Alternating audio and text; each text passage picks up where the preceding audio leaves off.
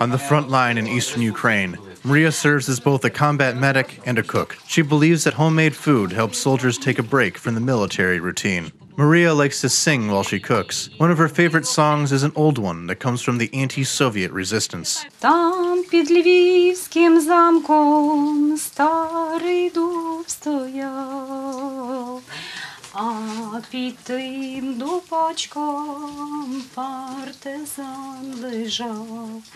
For Maria, serving on the front line has been a life-changing experience. This is where she met the love of her life. They were married only recently. Before everything, she is a fighter. She fights, she performs her duties. Our work is different, although we serve in the same unit. She takes care of us. Most of all, Maria misses her daughters.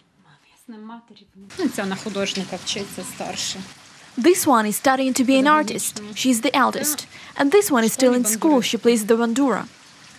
East or west, home is best. Although it's all the territory of Ukraine, I can't wait to go home and relax a little.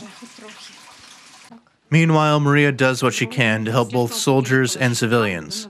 Wherever she goes, she carries a first aid kit. Locals often turn to her for medical care or advice. Maria is always eager to help.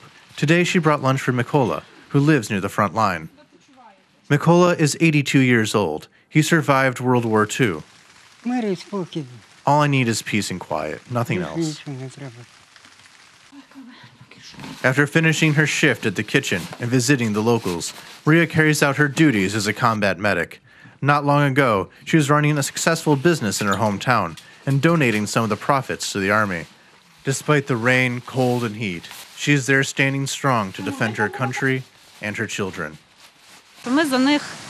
We will go to the ends of the earth for them. Everything will be fine. We will win.